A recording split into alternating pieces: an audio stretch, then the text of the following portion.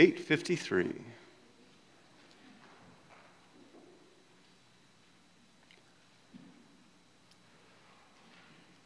All people that on earth do dwell, sing to the Lord with cheerful voice.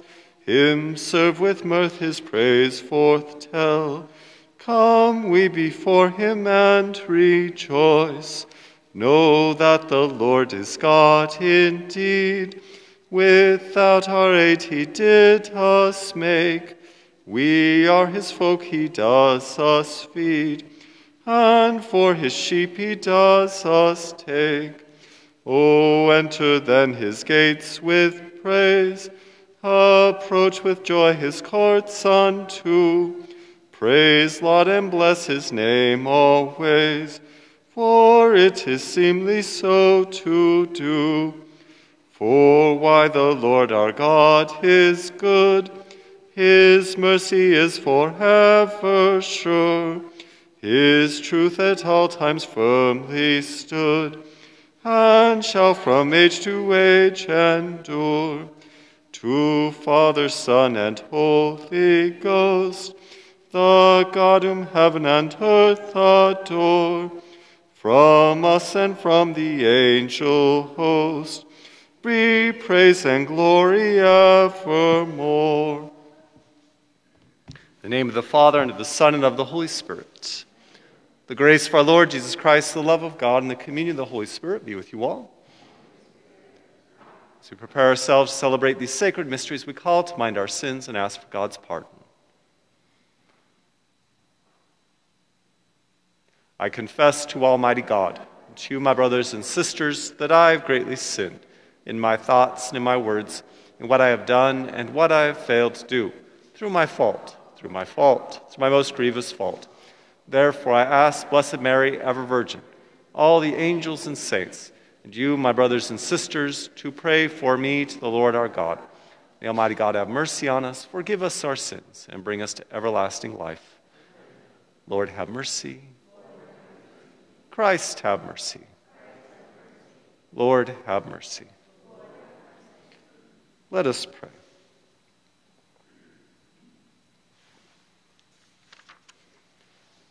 Be near, O Lord, to those who plead before you, and look kindly on those who place their hope in your mercy, that cleansed from the stain of their sins, they may persevere in holy living and be made full heirs to your promise. Through our Lord Jesus Christ, your Son, who lives and reigns with you in the unity of the Holy Spirit, God, forever and ever.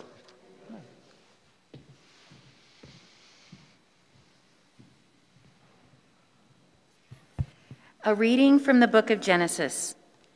When Abram prostrated himself, God spoke to him, "My covenant with you is this. You are to become the father of a host of nations. No longer shall you be called Abram, your name shall be Abraham.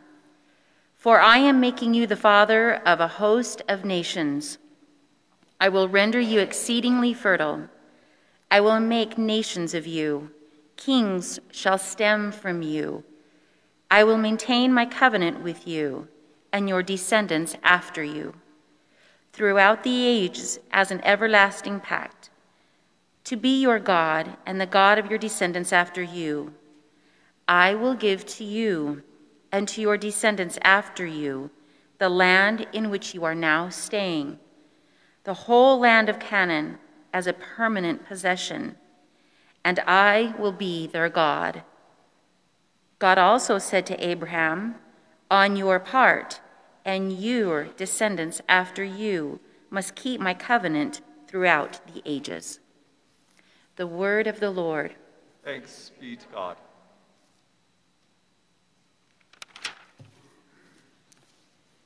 The response is, "The Lord remembers his covenant forever." The Lord remembers his covenant forever. Look to the Lord in his strength. Seek to serve him constantly. Recall the wondrous deeds that he has wrought, his portents and the judgments he has uttered. The Lord remembers his covenant forever. You descendants of Abraham, his servants, sons of Jacob, his chosen ones, He, the Lord, is our God. Throughout the earth, his judgments prevail. The Lord remembers his covenant forever. He remembers forever his covenant, which he made binding for 1,000 generations, which he entered into with Abraham, and by his oath to Isaac. The Lord remembers his covenant forever. Praise to you, Lord Jesus Christ, King of endless glory. Praise to you, Lord Jesus Christ, King of endless glory. If today you hear his voice, harden not your hearts. Praise to you, Lord Jesus Christ, King of endless glory. The Lord be with you. Reading from the Holy Gospel according to John. Jesus said to the Jews, "Amen, amen, I say to you, whoever keeps my word will never see death." So the Jews said to him, Now we are sure that you are possessed. Abraham died, as did the prophets. Yet you say, whoever keeps my word will never taste death. Are you greater than our father Abraham, who died, or the prophets who died? Who do you make yourself out to be? Jesus answered, If I glorify myself, my glory is worth nothing, but it is my Father who glorifies me, of whom you say, He is our God. You do not know him, but I know him. And if I should say that I do not know him, I would be a liar like you. But I do know him, and I keep his word. Abraham, your father, rejoiced to see my day. He saw it and was glad. So the Jews said to him, You are not yet 50 years old, and you have seen Abraham? Jesus said to them, Amen, amen, I say to you, before Abraham came to be, I am. So they picked up stones to throw at him, but Jesus hid and went out of the temple area. The Gospel of the Lord. All right. So today we have encounter with God. We have the first reading from Genesis, where God makes his covenant with Abraham that tells him he will be the descendant of many nations, and so he is. And then we have Jesus, who says that he is from God, and that he is connected to God. And this is of course, the Gospel of John reveals the faith of the early church, of how they came to understand who Jesus was after the resurrection.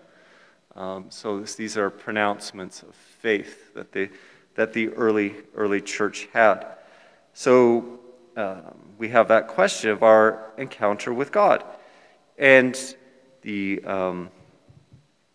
basically, to state it simply as possible, that we encounter God and God is within us, right?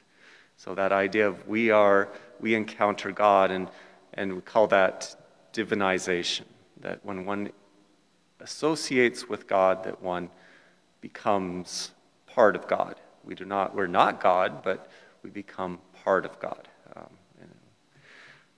So that's something for us to start reflecting upon when we start the first and second grade, I'm sure. So as we prepare for these holy days, right? We're going to have Palm Sunday this Sunday, where we give out palms, and then next week we won't have Mass on Thursday morning, nor Friday morning, nor even Saturday morning, because we'll have we'll begin our Holy Triduum, our Holy 3 days, the holiest time of the year for us as Christians. Holy Thursday, we'll gather together for the Mass of the Lord's Supper. And then on Good Friday, we'll have Stations of the Cross and the Liturgy of Good Friday. And then leading on to Easter, or Saturday night at 8:30, wait for the sun to go down when we celebrate the Easter Vigil. So these are the days when we remember how Jesus died and rose from the dead. And it makes sense after he rose from the dead what he is saying today, that he is from God and he reveals God to us, and he is God.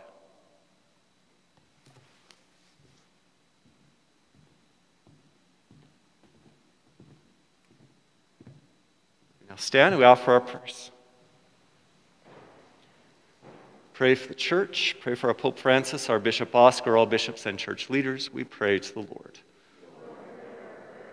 Pray for all leaders of nations that we work to bring about true peace and justice. We pray to the Lord. We pray for our community of faith, especially as we end Lent and begin Holy Week. We pray to the Lord. We continue to pray for peace in Eastern Europe and the Ukraine. In Russia, we pray to the Lord. We pray for our diocese as the priests gather together for the Chrism Mass tonight, the cathedral, as well as all those who want to attend. We pray to the Lord. Loving God, we offer you our prayers this morning, fill our hearts with your love. We ask these things in Jesus' name. Amen.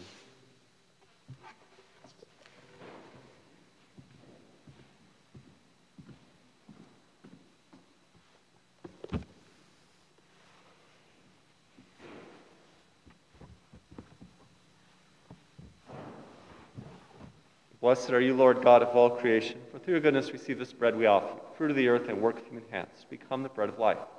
Blessed be God forever.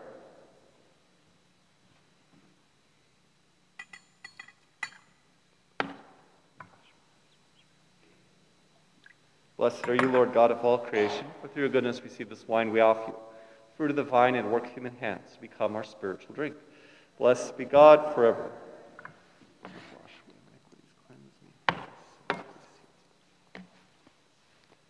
Intention for this morning's Mass is for Ella Sostek and the intentions of Robert and Teresa Cap. Pray, sisters and brothers, that your sacrifice and mine may be acceptable to God, the Almighty Father.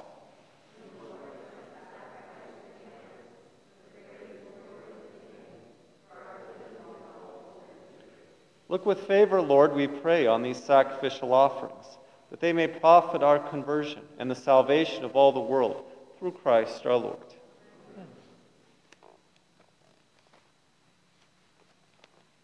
The Lord be with you. Lift up your hearts. Let us give thanks to the Lord our God. It's truly right and just, our duty and our salvation, always and everywhere to give you thanks, Lord, Holy Father, Almighty and eternal God. For through the saving passion of your Son, the whole world has received a heart to confess the infinite power of your majesty, since by the wondrous power of the cross, your judgment on the world is now revealed, and the authority of Christ crucified.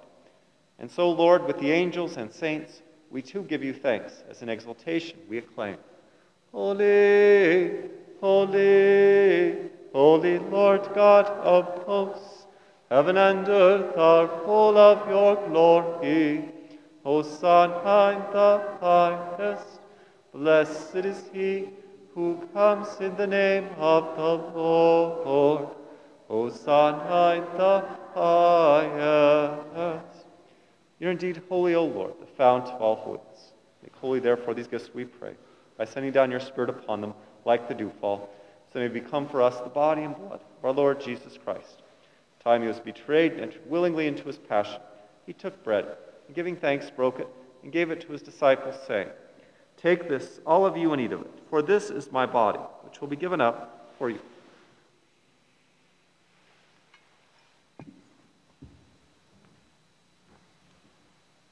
In a similar way, when supper was ended, he took the chalice, and once more giving thanks, he gave it to his disciples, saying, Take this, all of you, and drink from it, for this is the chalice of my blood, the blood of the new and eternal covenant, which will be poured out for you and for many for the forgiveness of sins. Do this in memory of me.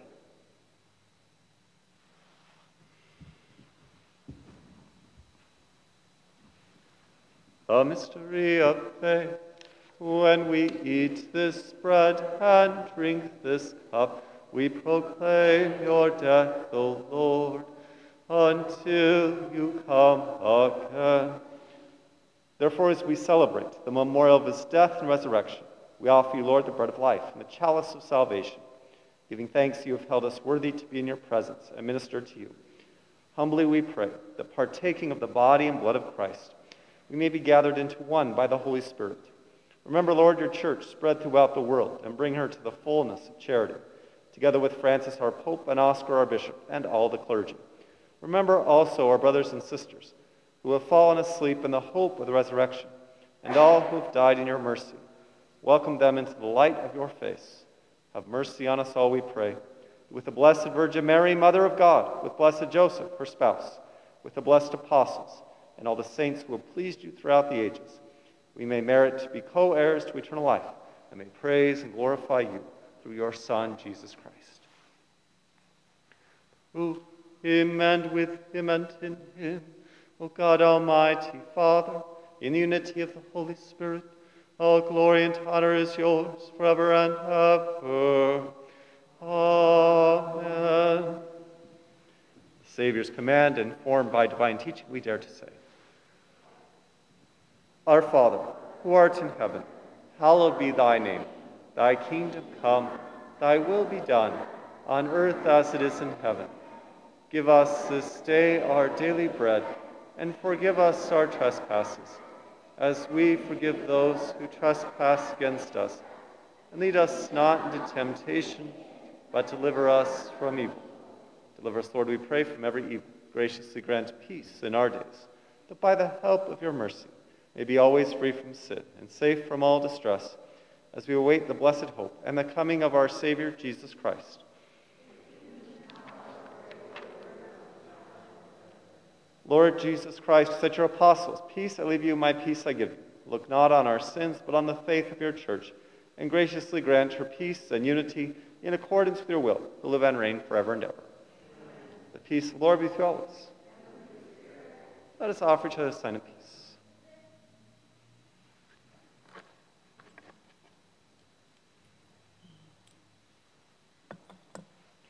Jesus, Lamb of God, you take away the sins of the world. Have mercy on us. Jesus, Lamb of God, you take away the sins of the world. Have mercy on us. Jesus, Lamb of God, you take away the sins of the world. Grant us your peace. Behold the Lamb of God. Behold him who takes away the sins of the world. Blessed are those called to the supper of the Lamb. Lord, I am not worthy that you should enter under my roof, but only say the word, and my soul shall be healed.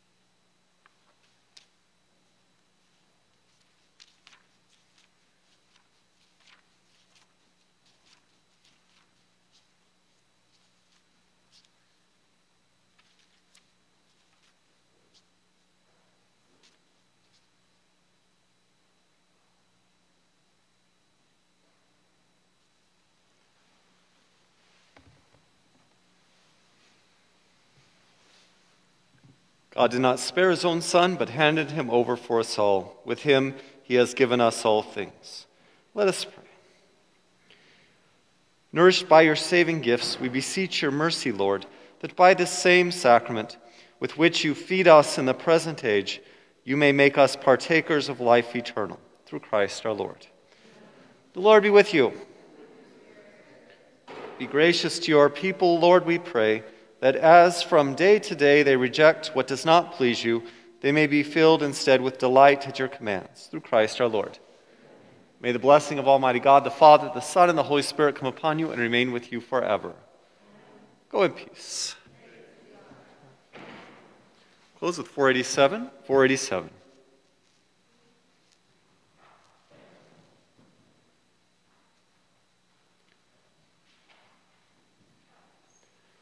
Again we keep this solemn fast, a gift of faith from ages past, this Lent which binds us lovingly to faith and hope and charity.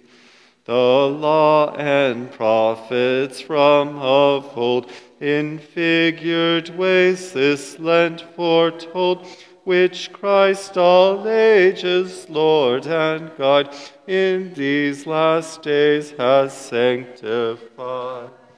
More sparing, therefore, let us make